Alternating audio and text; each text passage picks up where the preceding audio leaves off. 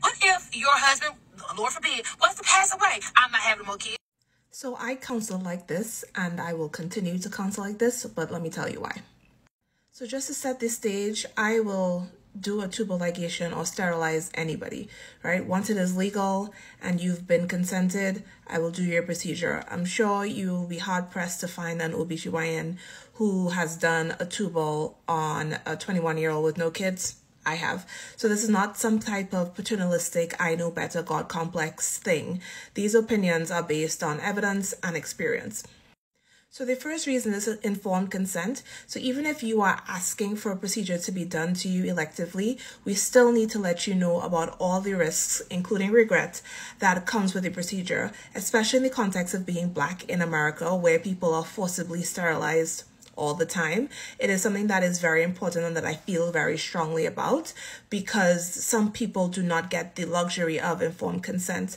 And if somebody is willing to do a procedure on you, no questions asked, you need to run.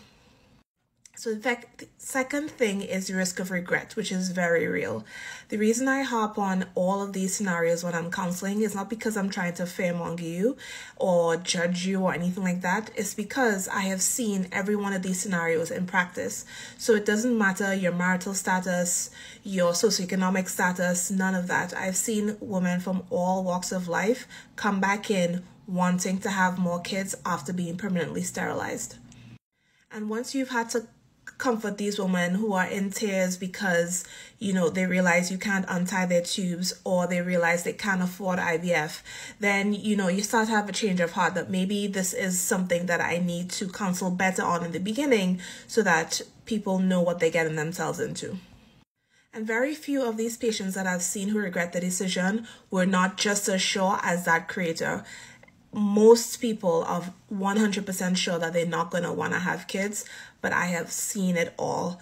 People who have lost their children, people who are happily married, who have 5 children by the time they are 30 and they just want 1 more or 2 more. Women who have gotten remarried and it's not their husband, they want more kids, right? So these things do happen, and most of the times people are not going to talk about it. As annoying, as intrusive as it may seem, I can only speak for myself, but it is coming from a good place. I don't want you to be in that situation in the future. And once I know that you understand and you have heard the risks, because that's something else, people will say, oh, nobody told me this was permanent, or nobody told me about these risks. Once you are well informed, yeah, sure, let's tie your tubes, but I'm still going to ask.